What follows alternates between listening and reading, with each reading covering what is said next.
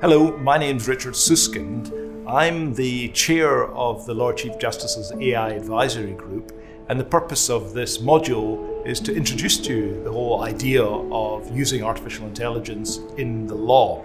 It's quite a personal field for me, the field of AI in law. I've really spent the large part of my career in this field thinking about how it is that computers might enhance and support the work of lawyers and of judges.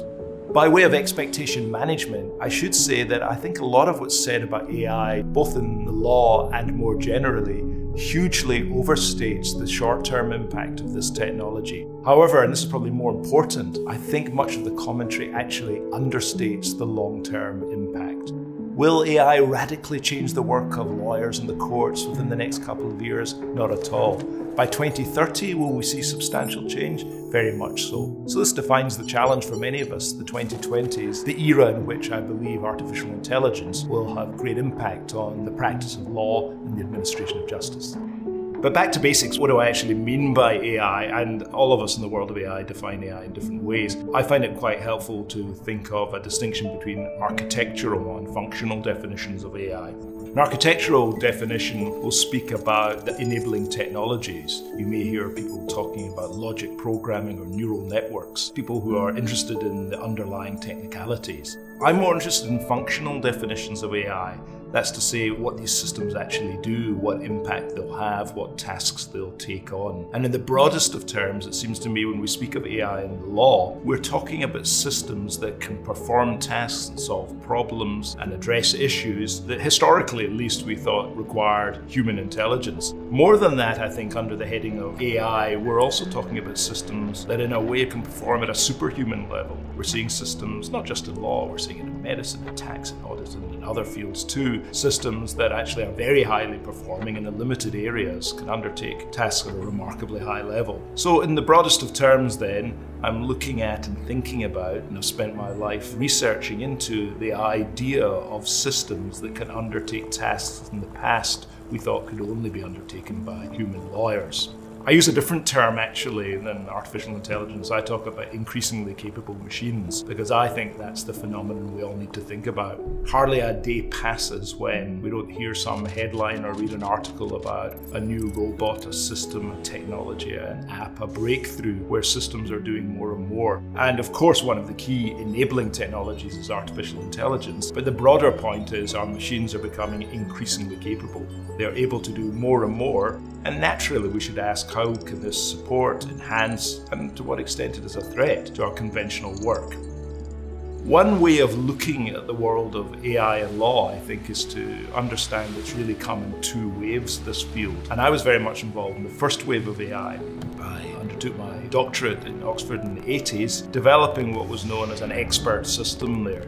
The idea of this was very straightforward, and this is how we thought about AI in the 80s, that what you did to create a system that could perform at a high level was you sat down with a human expert, you mined the jewels from their head, and you essentially represented their knowledge or their expertise as a kind of decision tree, a huge flowchart. And the purpose of these systems was to allow less expert people to roam through this flowchart or decision tree to solve problems at the level of experts without having to directly consult the experts themselves. So the process of building an expert system or an AI system was that of interpreting and representing an expert human being's knowledge and expertise in a particular area and making that available as some kind of decision tree.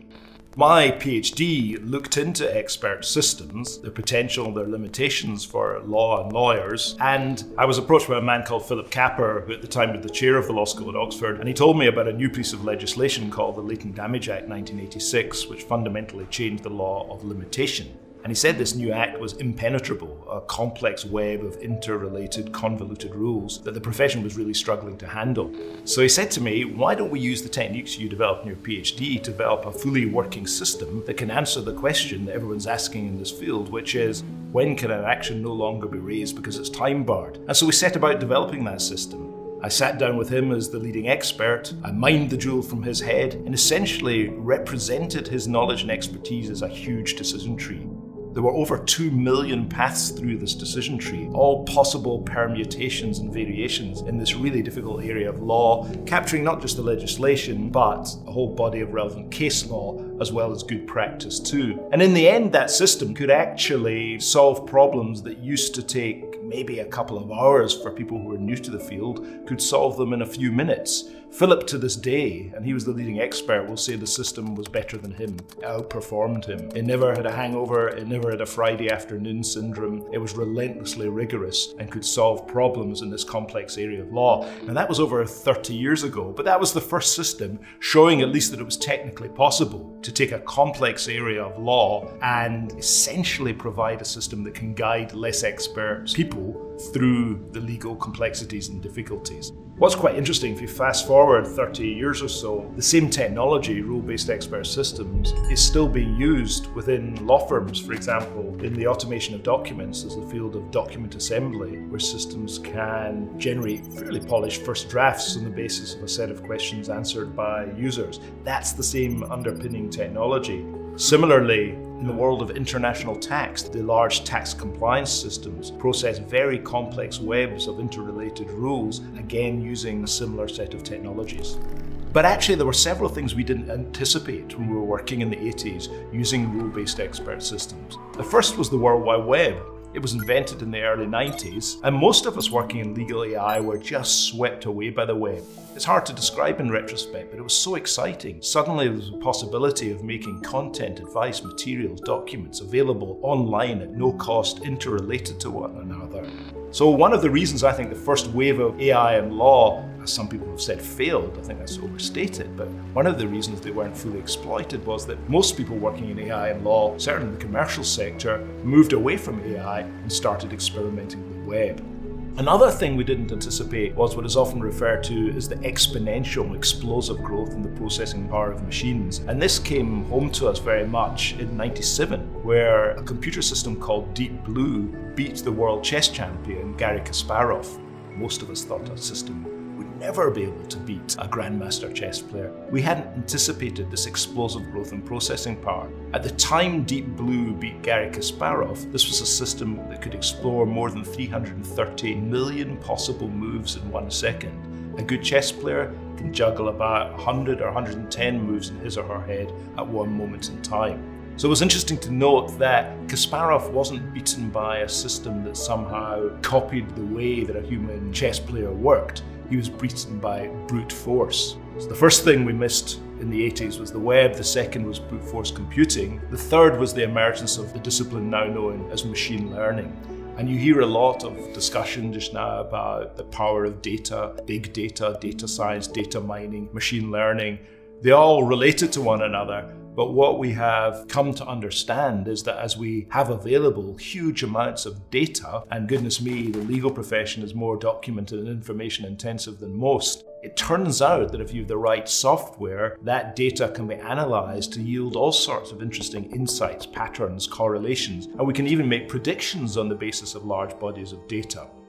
In trying to understand the distinction between the first wave of AI, the rule-based expert systems, and the second wave of AI, the machine learning field, I often find it helpful to think about how it is we learn languages. When I was at school, when I learned French, I first of all learned a list of words, I memorised these, and then I learned the rules of grammar. And in the end, I spoke passable French. My friends who spoke far better French were often those who spent their summer in France. And there was no explicit learning of rules of grammar. There was no memorizing of vocabularies. They just absorbed life around them. They heard people speaking, they interacted. And in absorbing all these huge amounts of data, they themselves somehow came to be able to speak the language. And I think that's akin to the distinction between the first generation of computer systems in the world of AI, where we explicitly encode knowledge and expertise, and the second generation, where these systems learn from huge amounts of past data.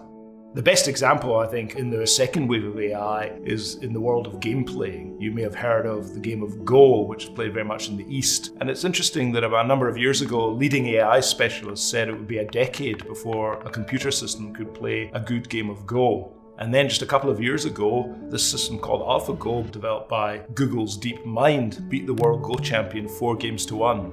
I want you to think about the second game and the 37th move. The system moved the piece. Expert commentators thought it was a mistake, that move. A World Go champion later described the move as beautiful and said it brought a tear to his eye. No human being had ever thought of that move before. In human beings, we might have called it creative, imaginative, we even might have called it genius. But it was none of these things. It was brute force computing, working on the basis of huge amounts of data underpinned by clever algorithms. And that is what is going to underpin the performance of legal AI systems in the future. That's the second wave of legal AI. And I suppose the best known ones are those that can make predictions. It's interesting in legal practice, for example, systems that can predict what documents an expert would consider to be relevant. So in due diligence in major deals, when junior lawyers and paralegals are often asked to look through huge amounts of documents and identify the worrying or important ones, with a little bit of training, these systems can now outperform these junior lawyers and paralegals in undertaking that task. Similarly, in litigation, where there's very large bodies of documents, these systems can pinpoint relevant documents, often to a higher standard than junior lawyers and paralegals. More controversially, of course, these systems are being used around the world now to predict the outcome of court decisions. This is important not just for lawyers and clients, but it's also important for litigation funders and others for whom the outcome of court decisions is terribly important. It takes me back to Oliver Wendell Holmes, who said the prophecies of what the courts will do in fact and nothing more pretentious are what I mean by the law. Because in reality, prediction is fundamental to daily legal practice, the prediction of the behaviour of courts, the prediction of other parties and so forth. And what we're seeing is the emergence of systems that can predict, often out-predict, human beings in helping to anticipate what the future might hold.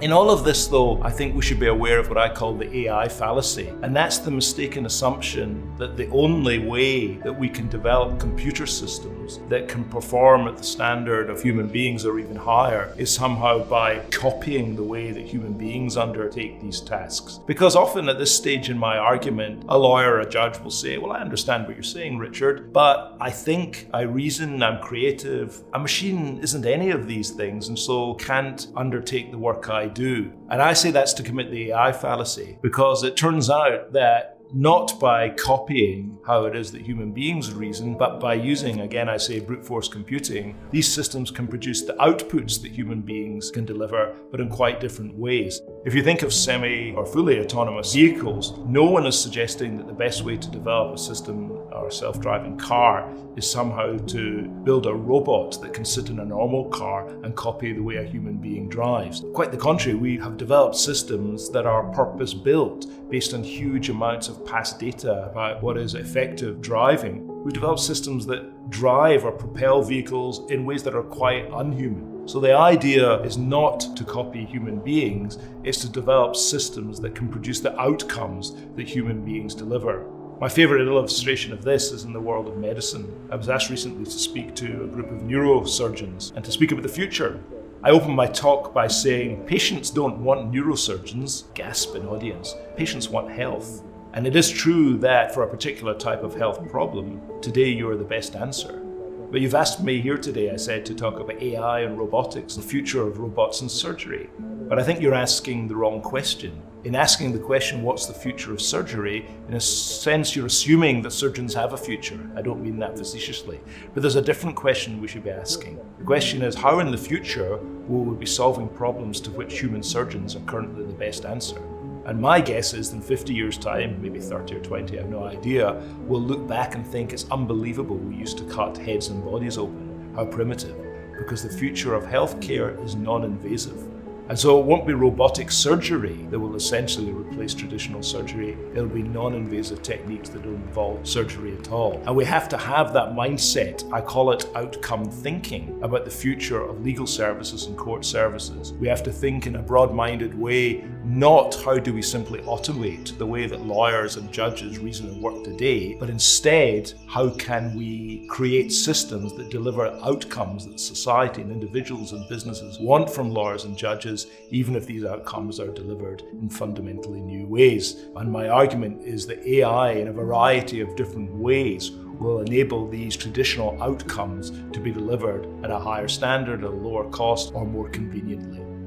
So all of this leads quite naturally to the question of the impact and potential for AI on the court system and on judges. I have to say, I think that's a question for another day. I also have to recommend to you my book, Online Courts and the Future of Justice, where I try to address this issue at length.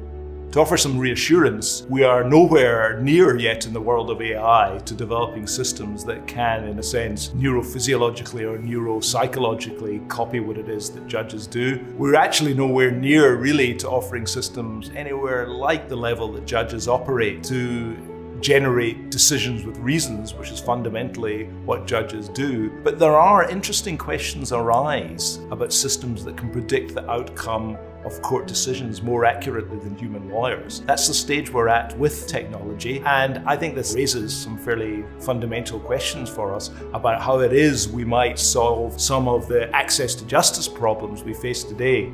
My own preoccupation in this area is not how we can use AI in any sense to replace the current work of judges, but how we can use AI to help solve the problems of many citizens who today have no realistic access to our court systems.